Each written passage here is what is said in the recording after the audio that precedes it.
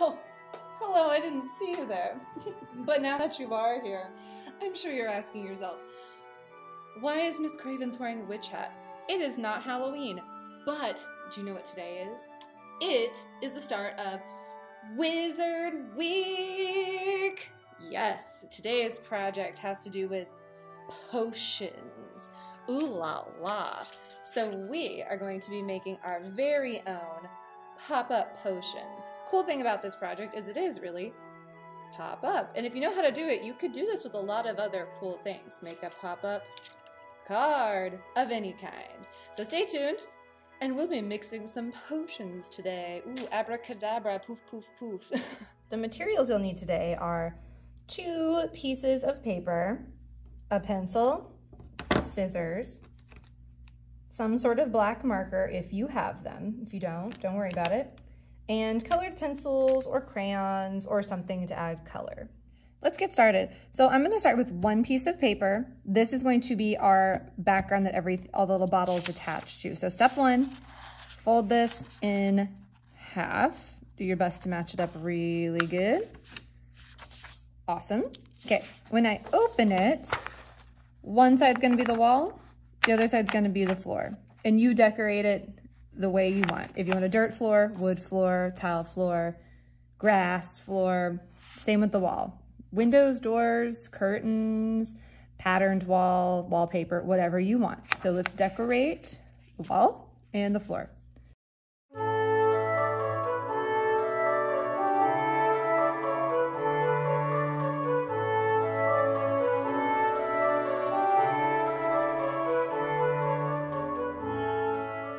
Now that the wall and the floor are done, we're going to fold this back up.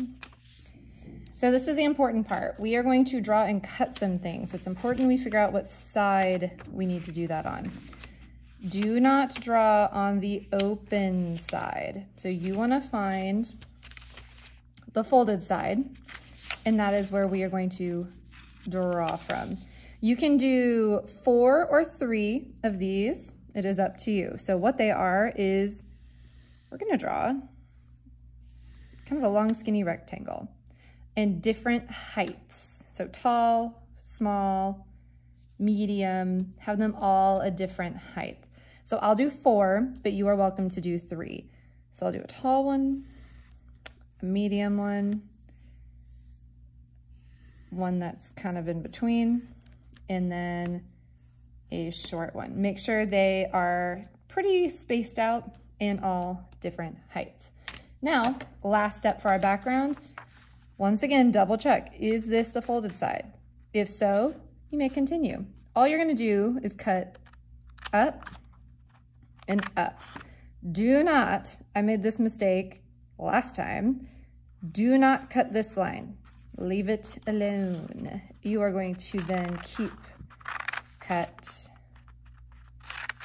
cut, cut, cut, cut that one, cut that one. All right, when you unfold this, you're gonna see that these can kind of pop out, okay?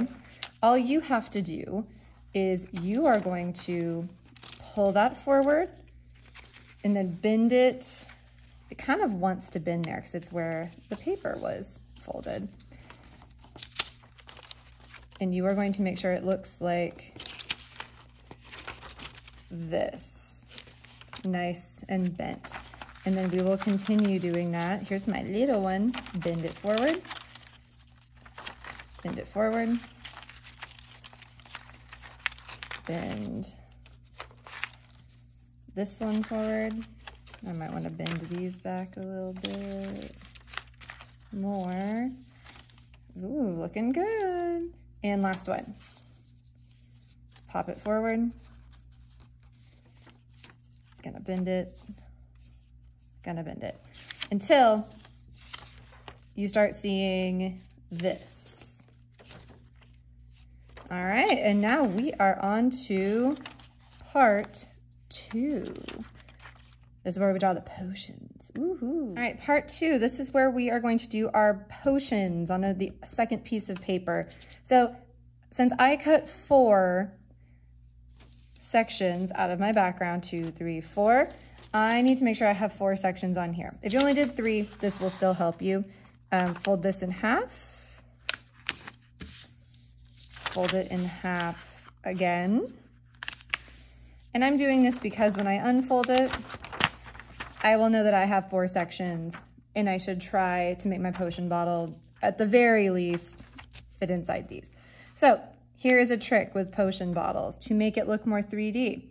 Always start at the top and start with an oval. You could start with a small oval. You could start with a big oval, a medium oval, and a really, really, really small oval towards the top of that line. And all you have to do from here is start thinking about what container you want to do. So maybe on this one, I just always touch the side of the oval. Maybe this one's wavy. Curved line on the bottom. Awesome. Maybe this one just looks kind of like a cookie jar or a cup. Straight lines down the side. Just like that. Maybe this one, I'm making more of maybe it looks like an egg. Ooh, fancy. And this one I could have look like a cup, because you can put potions in a cup. Why not? You can do whatever you need to do. From here, start making them look magical. Like, a lot of that has to do with the way you color it. A lot of that has to do with maybe, let's see, to add liquid into something, add an oval inside of it. Now it looks like that is all liquid. You could add some bubbles coming up from it, just like that. You could add a lid if you wanted to. You would just bring this up, and then you would end up just erasing this line if you wanted a lid on any of your containers. You could have little spiders on it. Well, you could do like a finger, because it's like ingredient, witch's finger, or like newt. Or you decorate it any way you want. Let's see what else. This one, if you want liquid in it, oval, great. Maybe there's an eyeball in it.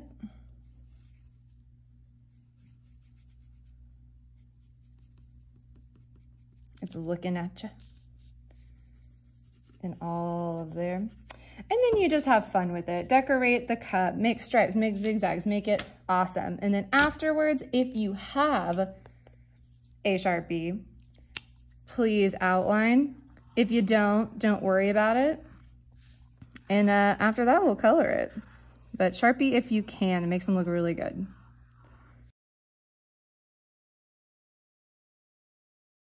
All right, next, color. And make it really cool. I will say, the ones that I colored last time, I think the more colorful, the more like magical and potion-y they look. So do not be afraid of the colors, okay? Let's get going.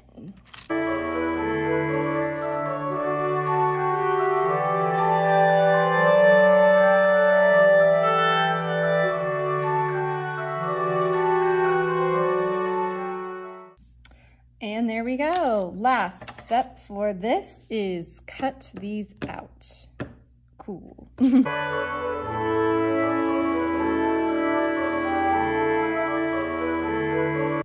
And done. And stay tuned for the last part. It is literally one step and we're done. Final step. I forgot during materials to say that you needed a glue stick or glue or any kind of glue.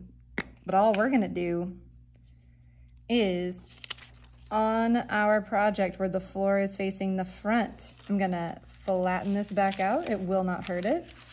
I'm gonna put some glue on this part that stands straight up.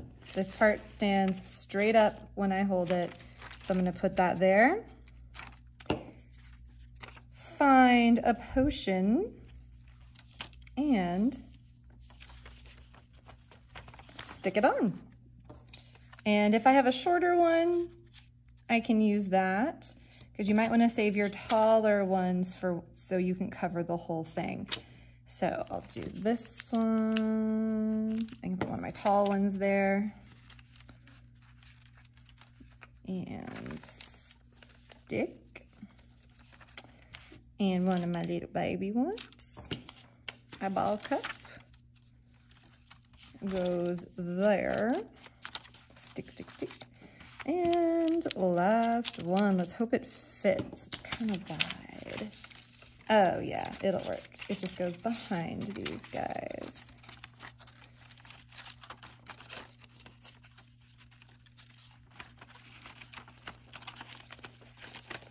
All right. And there, you can even, I'll pick my phone up so you can see. And there we have it. I stuck the little pieces I cut out to the fronts of my bent piece. And when I look at it, it looks like I have a bunch of potions sitting on my table. Ooh la la, I can't wait to see y'all. I bet they're gonna be super cool. So I hope you enjoyed today's potions project. Cool thing about this is you can make it again. It doesn't have to be potions. You could put anything on here, make any kind of scene, and people are always impressed with some sort of pop-up. So I hope you enjoyed it. I'm gonna go see if whatever's in this spider jar is delicious in my coffee. See you next time.